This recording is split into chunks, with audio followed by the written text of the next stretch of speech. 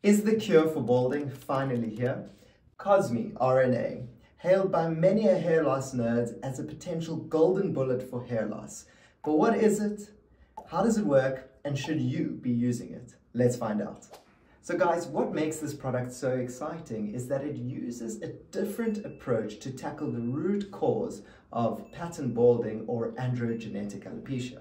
So if you think of balding as a bucket of water with holes punched in it, and your balding is that water leaking out, well, you could use something like minoxidil that adds water to your bucket.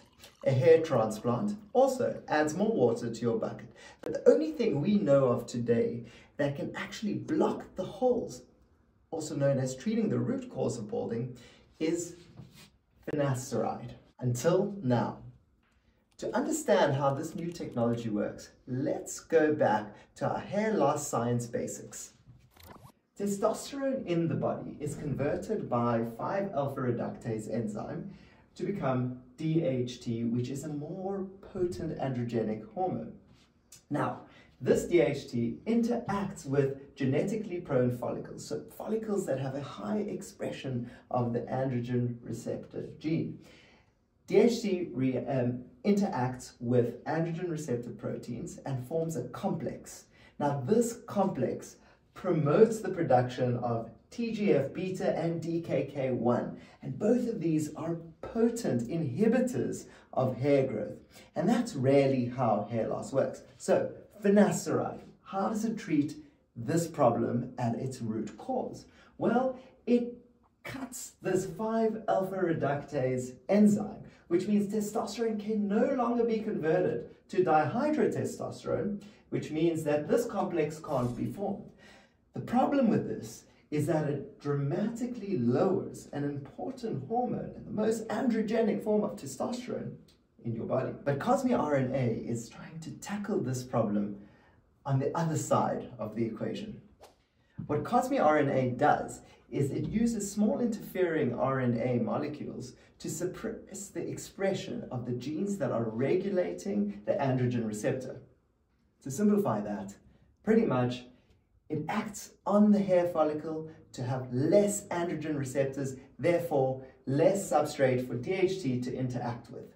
Now this is beautiful because it doesn't reduce anything in your body. It doesn't change any hormone in your body or anything like that. It just protects the hair from DHT. But does it work? Well, there were 2 small double-blind placebo-controlled trials done by the company itself.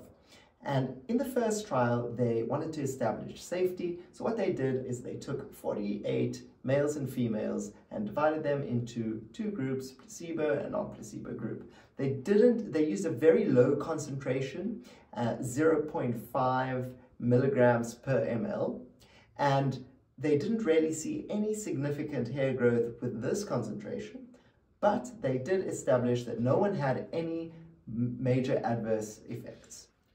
The second study they did had 60 male and female participants, but this time they used 10 times the concentration at 5 milligrams per ml applied once per week. And after 24 weeks, this study showed to have the same efficacy as finasteride at 24 weeks, which is about 4% hair growth. Also, there were no reported adverse effects during this trial.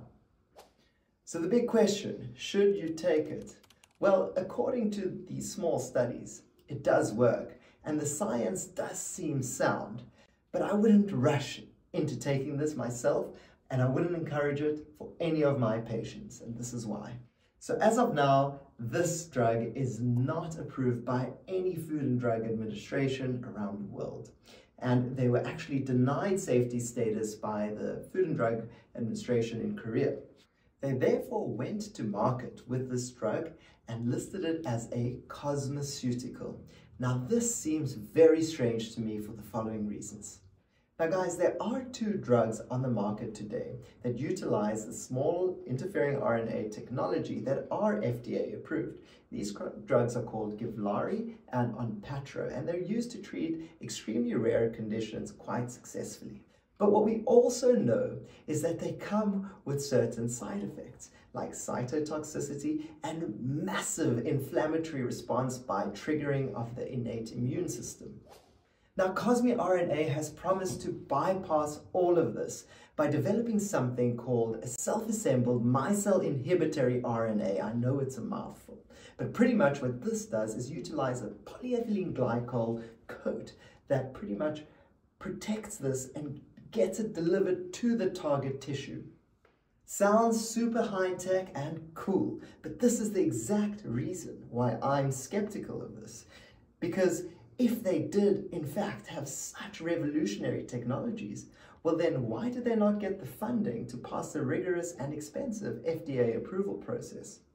And even if they didn't want to go and get funding, why did one of the massive drug companies not jump on this and just buy their patent outright? At this, they would have made an instant hundreds of millions of dollars and wouldn't have to go through the hassle of marketing this and selling it as a cosmeceutical.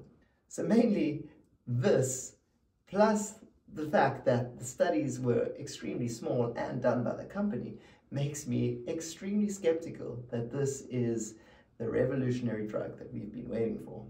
But if you want to do it and you want to be a lab rat, go for it. I don't advise that you do. Wait a couple of years at least. For now, the best thing we have is still finasteride. So guys, if you like this type of content, it really takes me a long time, so it really encourages me when I see likes and comments and subscriptions. So if you do like it, just hit the like button, subscribe to my channel, and I'll make more of it.